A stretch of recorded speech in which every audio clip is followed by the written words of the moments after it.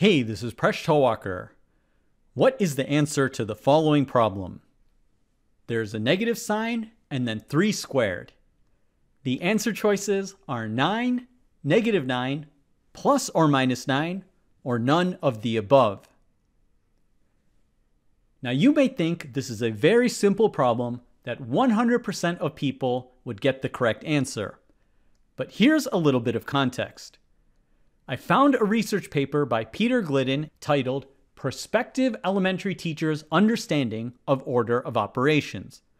According to the abstract, 78.5% of subjects use the incorrect order of operations to compute the opposite of 3 squared.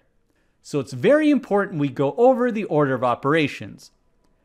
Now for a little bit of more context, I did ask this question to my YouTube community page. The poll garnered over 110,000 responses, and I was pleasantly surprised that the overwhelming number of people, 76%, did get the correct answer of -9. But that does mean about 24% of people picked incorrect choices. So let's try to see why the answer is -9.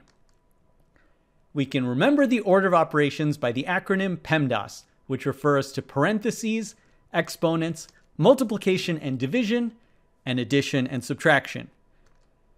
You could also remember it as BODMAS, where parentheses has the analog of brackets and exponents has the analog of orders. If you have 2 operations of the same precedence, you want to evaluate them from left to right. So that would be multiplication, division, or addition, subtraction. Now in this question, the only real thing we have to do is look for the exponent or order and calculate that first. So we have 3 squared, and that gets evaluated first to be equal to 9. So substituting that in, this becomes -9, and that is the correct answer.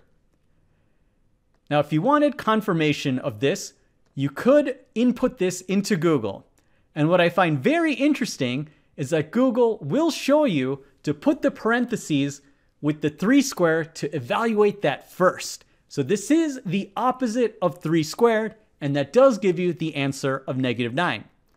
You could also put it into your phone calculator. The Android phone calculator does give you the answer that the opposite of 3 squared is equal to -9. Now in America, this is actually taught in schools. So here is a textbook called Prealgebra, an Applied Approach. The opposite of 3 squared is an example, and it shows you that you should evaluate 3 times 3 first. That becomes 9, and then the opposite of 3 squared is equal to -9.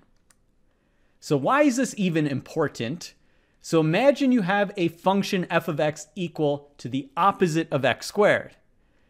Now this would be graphed as a parabola that's pointing downward.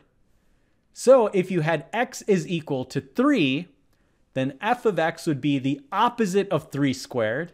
And for sure, f of 3 would be equal to -9, and you would have the point 3, -9. So it is important to understand that the exponent takes place before this opposite sign.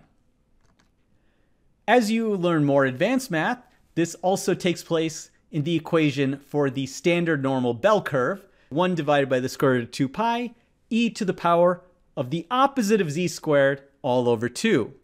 So in this case, it is the opposite of z squared.